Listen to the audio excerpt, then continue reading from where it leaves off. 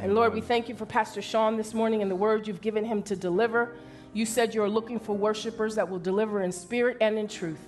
So we believe by faith, Lord, that not only will that happen, but that we will be transformed by the renewing of our minds because of your word. We give you glory. Bless him as he ministers, we pray. In Jesus' name, amen. Amen. Good morning, everybody. If you would give your attention to the screen.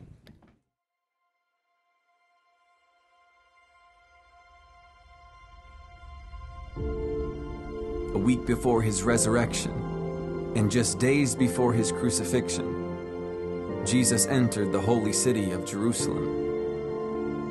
He did not enter that city like a king. There was no chariot, there was no mighty horse. He entered that city on a donkey. Outside the city, the crowds gathered around to see their king, and they laid their palm branches on the dusty road, and they shouted, "Hosanna to the Son of David! Blessed is he who comes in the name of the Lord! Hosanna in the highest heaven!" Hosanna simply means God save us, and that simple prayer echoes across time. 2,000 years ago, the Jerusalem crowds shouted Hosanna to their king on that dusty road. And 2,000 years later, wherever we are, we shout Hosanna, even still. Hosanna in the highest heaven. Hosanna in the lowest moments. Hosanna in the green pastures. Hosanna in the darkest valleys. Hosanna in the crowded cities. Hosanna in the open spaces. Hosanna in every church. Hosanna in every home. Hosanna in the victories. Hosanna in the failures. Hosanna in the beautiful beginnings, and Hosanna in the bitter endings. Hosanna in the days of trial. Hosanna in the days of plenty. Hosanna in the days of sadness. Hosanna in the days of celebration. Hosanna in the morning and Hosanna in the evening. Hosanna in the sunshine and darkness. Hosanna in the years of waiting. Hosanna in the seasons of blessing. Hosanna all the time. Hosanna everywhere. Hosanna forever. Hosanna to the Son. Hosanna in the highest.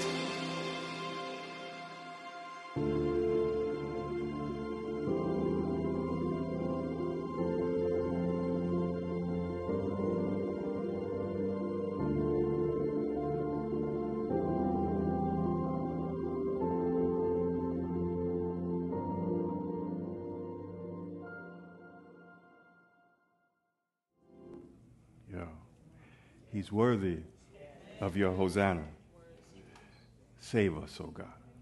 Save us. If that's you and you've been saved from something, or you need to be saved from something, or you're thankful about who your God is and about his shed blood on your behalf, then shout to him. Hosanna. Breath in your body. Let everything that have breath praise the Lord. This is a great moment for us. We get another opportunity to hear the story of his triumphal entrance into Jerusalem. This is our Holy Week. This is a time where our Savior would prepare himself to do all that would need be done for each one of us. Nothing, everybody say nothing, can separate you from the love of your God. That's right. Nothing can separate you from the love of your God. In this moment, he enters in. And some might say, well, Pastor, you don't know all the stuff that I've done. No, I don't. But God does. And he made provision for you, preparation for you, even in this moment, this beginning of Holy Week, this beginning of 5 days from now. He'll pay a tremendous price for my sin. Who would not love and serve a God like that? Today, as we repeat this account, I want the Holy Spirit to open up your ears that you might hear differently and that you'll respond differently or with the birthday on for you.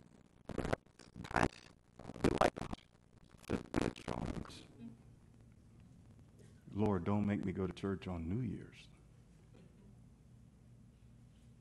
But these two holidays are holidays where we generally come and we generally hear kind of the same story. I trust that the Holy Spirit will speak to us differently today and impact you in such a way that you'll say, let there never be another Palm Sunday where I remember what Christ has done for me and I remain the same. We have to be changed.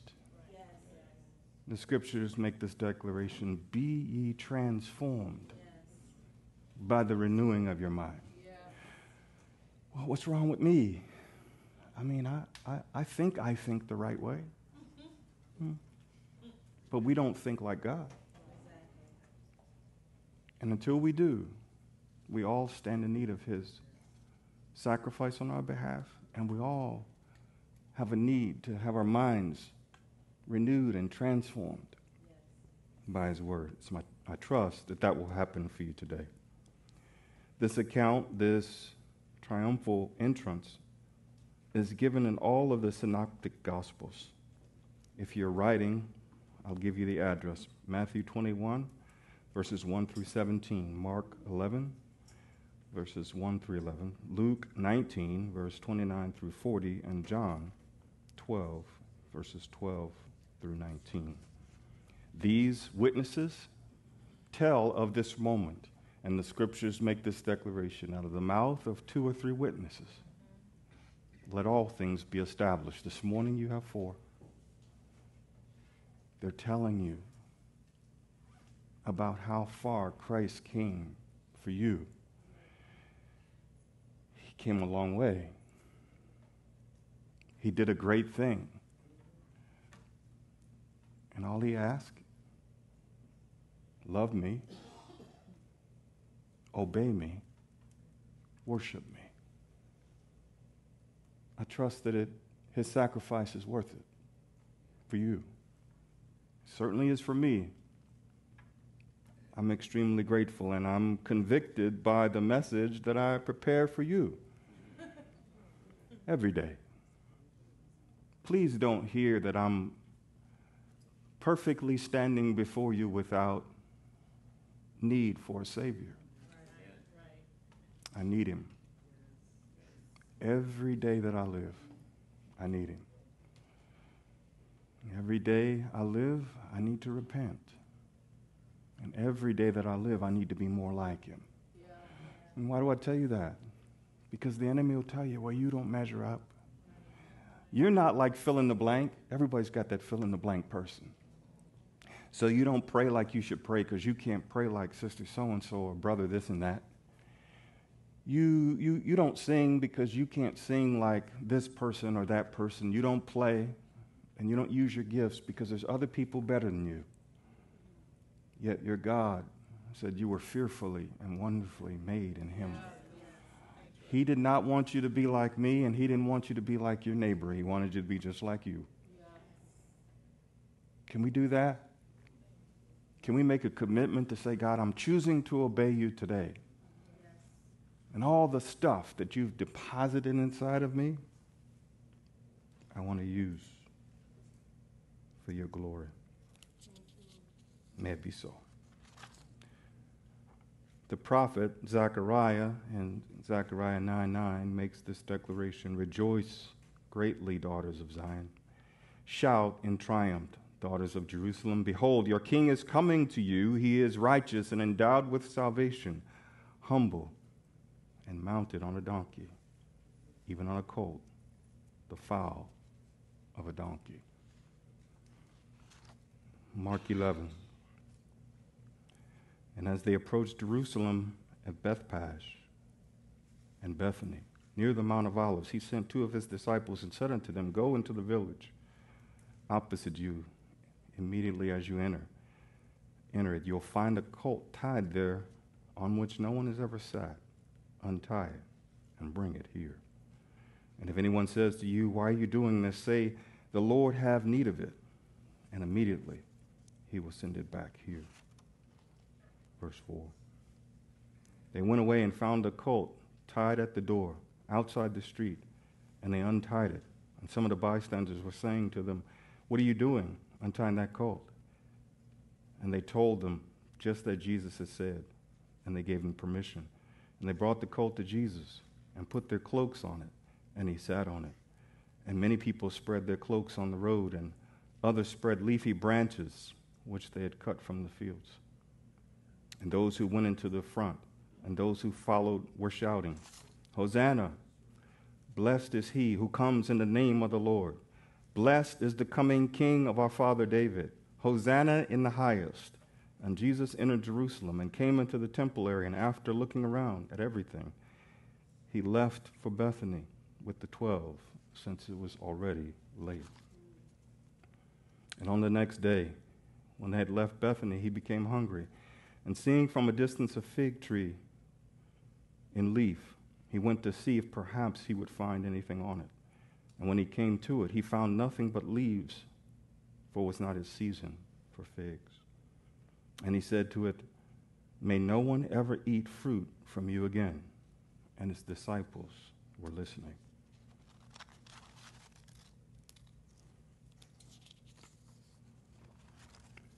I want to highlight some of the things that we've just read and then close out with an exhortation for us to follow. The beginning of this story is Jesus is on his way. And there's a person who's blind, and Jesus takes time to bring healing. And if you know the story, then you know that this blind person makes declaration about who Jesus is. You are the Son of David. Which was a signal as to who he was. The Messiah. The promised one. The one Zechariah spoke of. Now, that's interesting because Christ, previously in his ministry, in his 3.5 years of ministry, this is the first time where he allows people to make declaration about who he is. Letting you know that his time is coming. You may worship me for who I am. Interesting. And then his instruction to the disciples.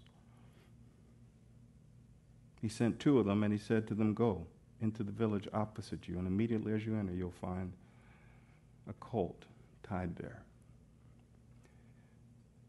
Bethpash and Bethany sound familiar to you? How about Bethany? A few months ago, Pastor D preached a message concerning Lazarus. This was his hometown. So Christ knew something, and the people knew something. This was the guy that raised Lazarus from the dead. It's him. It's him. And so he didn't have to convince anybody as to who he was.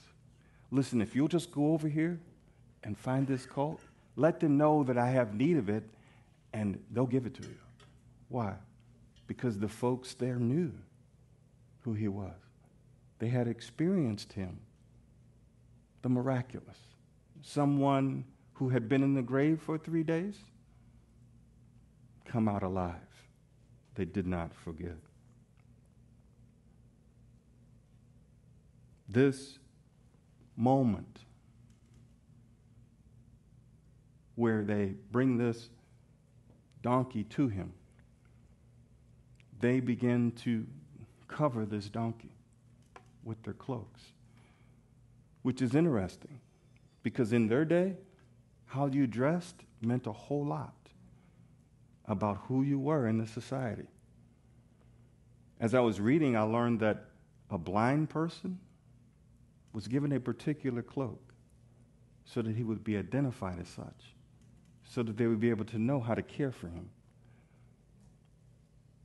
It's not hard to identify. You go to any big city, it's not hard to identify one who might be homeless based on their dress. So don't think it's strange. It happens. Now, in our world, we don't get it right all the time. But in their culture, this is one of the things that they did. They could tell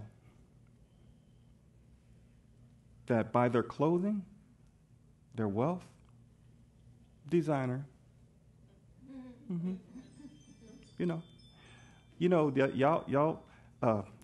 we pay a lot of money for somebody's name on our stuff.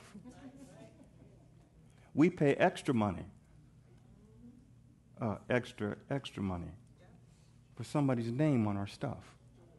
Because if we wear this suit, or if we wear these shoes, or if we wear this name, it somehow gives us access where we didn't used to have it.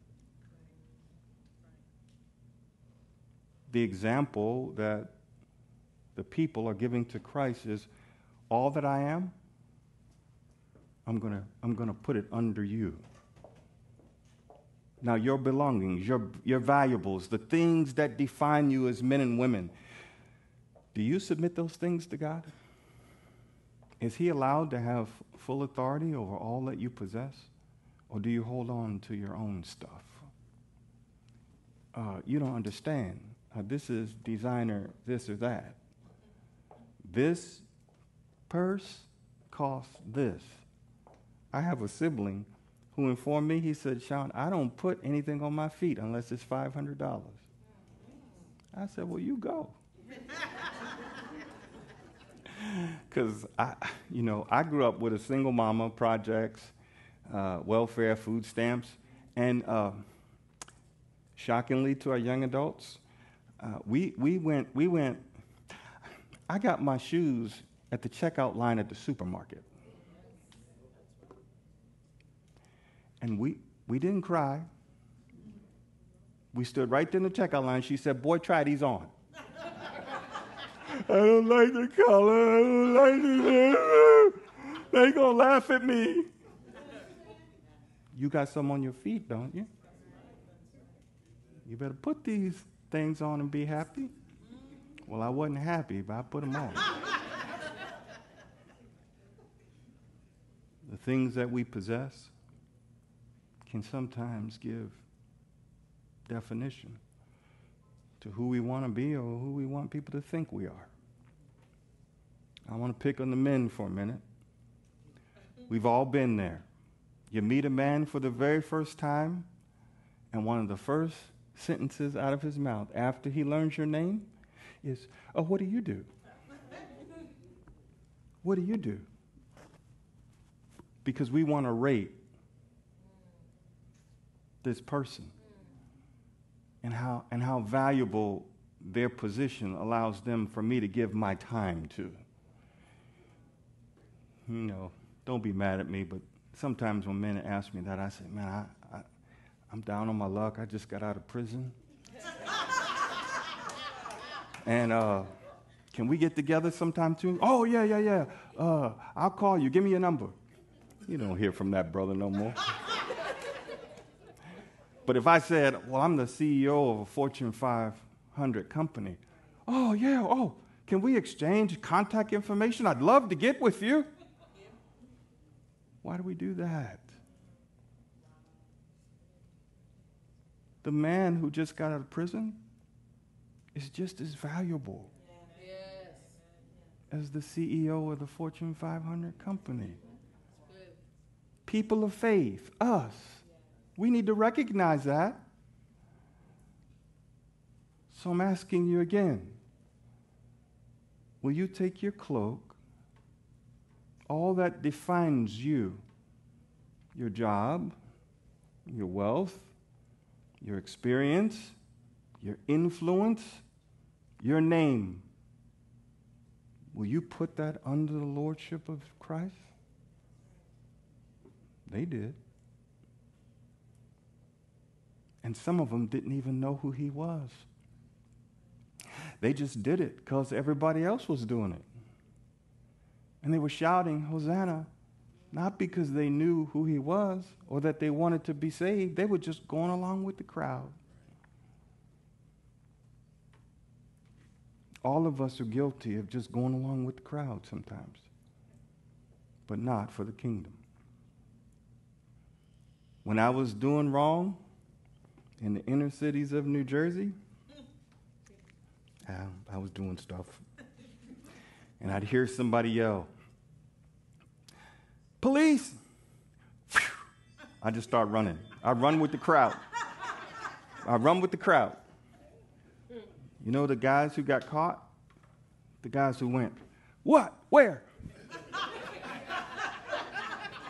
I just start running.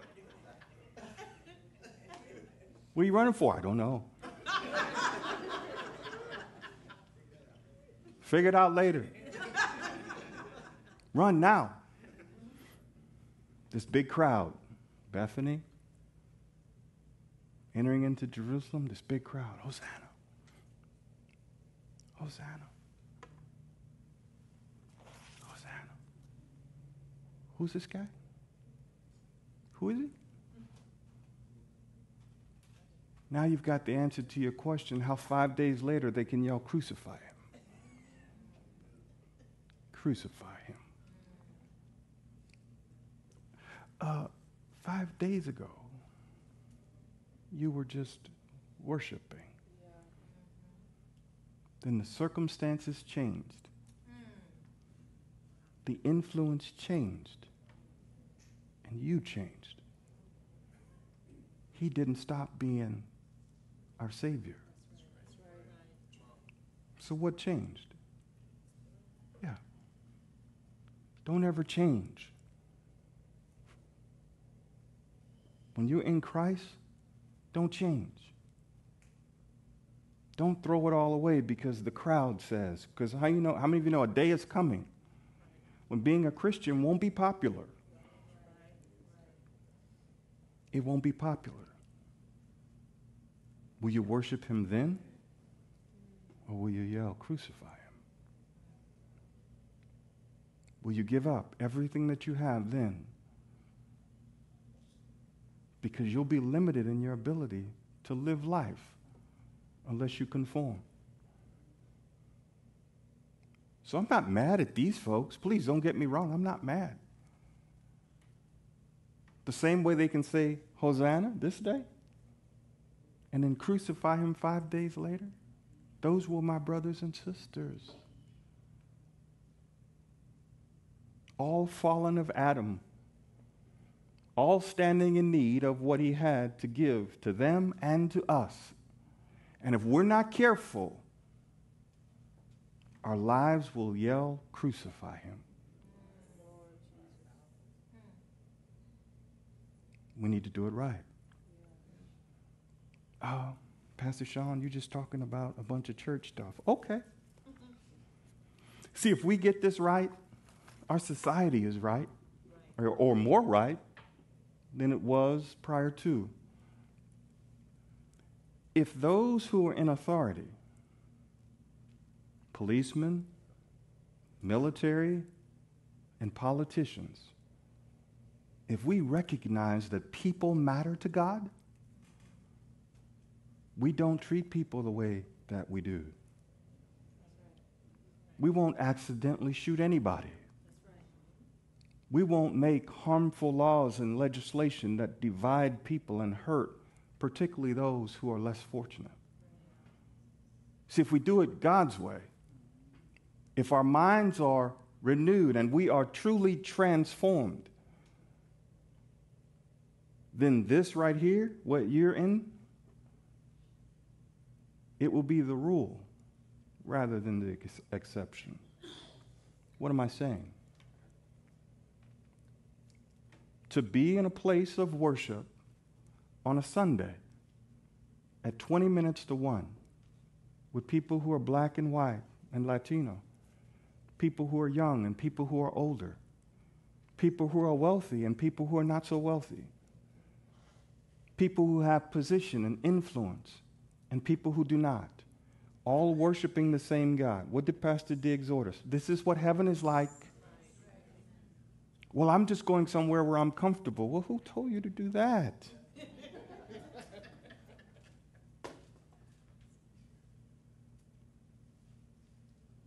The cross wasn't comfortable. But you were worth it.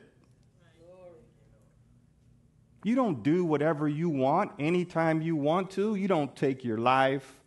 You don't ingest poison into your body. You don't damage the lives of other people, their expense, their reputation, all because of how you feel. Shame on us. He came a long way. It cost him a lot. Hosanna. Hosanna.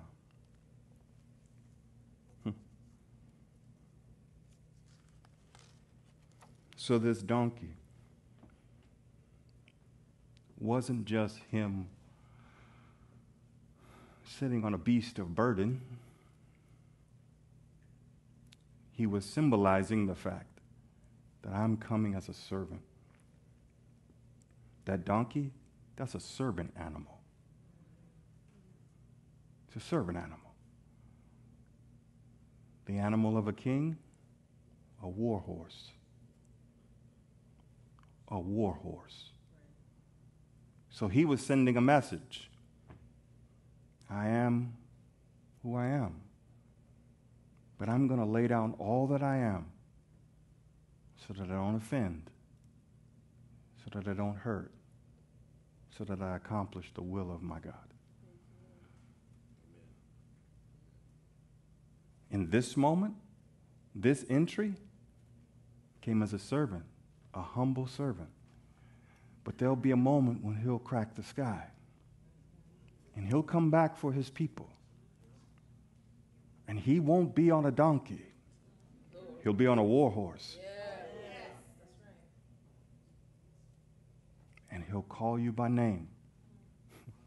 One leader said, you know, the Bible teaches, for the Lord himself shall descend from heaven with a shout, with the voice of the archangel and the trump of God.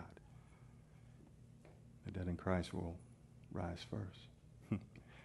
He'll descend with a shout. Anybody know what he's going to shout?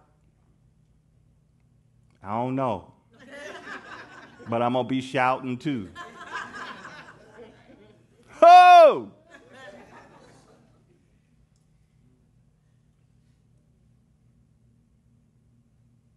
And now he'll come. And he won't give of himself in that way, but he'll take full authority. He'll take his position and he'll bring us with him. That's something to celebrate. You mean you can use me? You mean me? Yes, you. Put your name there. But they always told me, but I was never given, I didn't have, I was the wrong color, I was the wrong gender, I was the wrong age, I was the wrong, Jesus says, you're mine. All of your messed up stuff, all of your ways, you've put it under my authority. Now come on. Because he's not looking at you like you look at you. God is looking at us through the refracted light of his shed blood.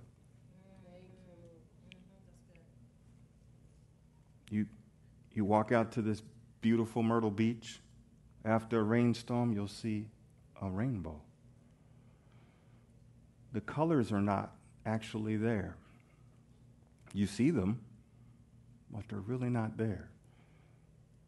What they're hitting are beads of water. Refracted light are hitting that water. And when they appear, this is how it'll appear. Wow. So God looks at us through the blood sacrifice of Jesus Christ. Some people will say, well, you're covered with the blood. Yes, you are. Yes, you are. So if I'm covered with the blood, there's no more need for me to concern myself with my past. Everything is about my future and who God has formed, molded, and shaped me to be. And your friends will go, well, I remember when you used to. Hey, man, you remember when we used to? Yeah. What a sad time. We used to have so much fun. No. We were dying. We were dying. We just didn't know it. We were deceived. Now we're going and we're going to have life. And we're going to have life in abundance. Thank you, Lord. Praise God. So as we move forward, I want to give you some highlights about these palms that you hold. You know, when I was growing up, we'd come to church and we'd get these, and as boys we would sword fight. And then we'd come home and my mother would take them and she'd fold them into a cross and she'd put them up on the wall or the refrigerator or whatever it was, and I had no idea what that meant. It's interesting that they began to use palms. A palm produces its peak fruit at 30 years old. 30 years old. Well, that's interesting. The Levitical law said you couldn't be a priest until you were 30. Okay, that didn't get you yet? Somebody know where I'm going? Yes. Jesus began his ministry at 30. So for all of y'all to say I'm too young, no, you're not. Step into the purpose for which you've been made by God and watch and see. There was affirmation, 30. Jesus, 30. High priest, 30. Peak production, 30. The Bible doesn't waste a thing. Not a thing.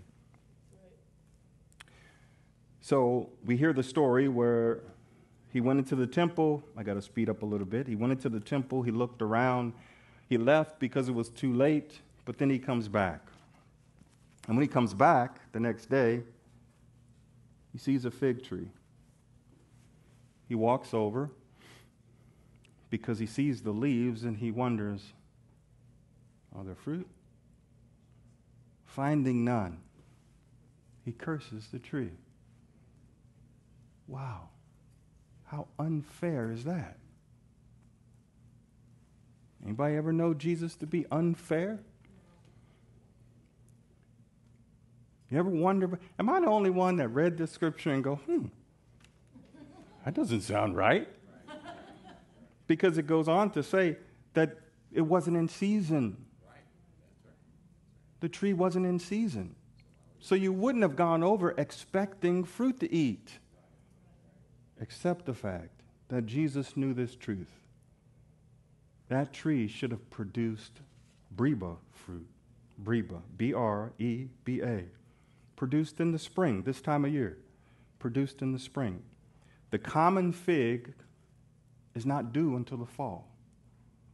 So where does the breba fruit come from? It comes from the surplus of the previous year. Oh, wow. Come on. The previous year. And you know who does eat the breba? The poor.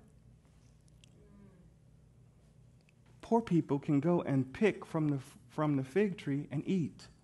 It's not as good as a regular fig. It's tart, acidic, but it feeds your belly. I hate oatmeal. I hate it. I just hate it. See, y'all got the fun oatmeal. Y'all got the fun oatmeal that falls out with the fruit and the sugar. No. We got that oatmeal you got cooked 3 times. And you pick that stuff up and you try to eat that stuff. You can't even open your mouth. Paste. And my mother would go, boy, eat that. I go, it don't taste good. She said, don't you realize children in Africa are starving? I said, well, send it to the children in Africa. She said, smack. She said, and I dare you to go call somebody. What am I saying? When you don't have anything, something has value to you. That tree should have produced in such a way that it had leftovers in the spring. Your life should produce in such a way that even if it's not your season, somebody can eat from your life. If they're not, listen, if you haven't made way for somebody to eat from your life,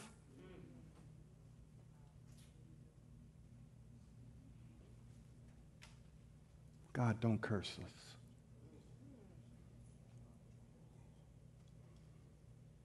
Have mercy on us. We did not know. We didn't know. Our outreach offering ought to be filled to the overflow. Well, I gave my tithe on Sunday. Last Sunday. I didn't ask you for your tithe. I asked you for Breba so that we can touch the lives of people in this community. We're not consuming it on ourselves. Believe me. Believe me, we're not. Ron Lewis is probably watching, and he won't let us. I'm going to tell you that right now.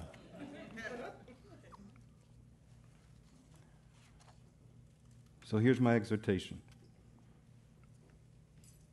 What are we producing in our lives that allows for others to benefit from what we do? And then finally, quickly, Jesus goes into the temple. Y'all know the story, where he overturns the tables and he calls them thieves. This house of prayer, you've made it a den of thieves. How so? With unjust weights and measures. You see, people were coming to the temple at this time because it was their obligation to worship God. And their ability to worship God was being made difficult, if not impossible, because they were being ripped off.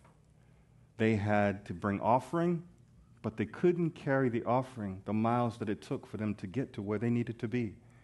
So they had stands set up for people to come, where everything was overpriced. And where it wasn't overpriced, they had used unjust weights to steal from them, hollowed out, stealing, as people are only trying to worship their God. May Rise never be a place where we make it hard for people to worship their God, the true and living God. It should be made easy, and it shouldn't be conditional. Now, I applaud all of you, because on more than one occasion, we had a family in our church that would bring a homeless man here, and he'd sit among you, and not one of you treated him poorly. Not one of you. May that be the definition of Rise when we're 100, when we're 1,000, and when we're 10,000. May we make the way to God easy. Don't use the unjust weights and measures. Well, how so? Well, I don't want to talk to that person because they're a single mother and clearly they've been sinning and they've got all these kids and the kids are unruly, and I don't want to talk to that person because they've had multiple abortions, and I don't want to talk to that person because, well, they live in a trailer home, not like me, and I don't want to deal with that person because fill in the blank. unjust weights and measures. Jesus died for us all. Sin, here's my takeaway. I've left you with a few. Sin is always present when we elevate ourselves above God. Everything that we are and everything that we do needs to be brought under his leadership, which is why they took the palms, they laid them down. They took their coats, they laid them down, the equivalent of their red carpet of the day, to recognize who he was. Pastor Brian, who clearly didn't know what I was preaching, but he said, all of your sin, lay it down. What will you lay down? Lay it down today. Really, don't go out and do it again. Lay it down here. Lay it down. Let the authority of God walk over your circumstance, over your sin, over your bondage, your addiction, over your problem, over your circumstance, over your fear, over. And it's in that moment you can truly say, Hosanna. Hosanna. There's never been a moment where you have had an opportunity to submit your ways to the true and living God. This is your opportunity right now. If you don't know Jesus Christ and you're in this room or you're online, would you please pray this prayer with me? This is your opportunity to repent of sin, having heard now the truth, saying, God, I want to turn to you. I want that kind of Father. I want that kind of Lord. I want that kind of Savior. Nothing, everybody say nothing, can separate you from the love of God. Please pray. Say, Heavenly Father, I acknowledge that the separation between us is because of my sin. I confess that I've sinned. I've fallen far short of you, Lord. I trust Jesus.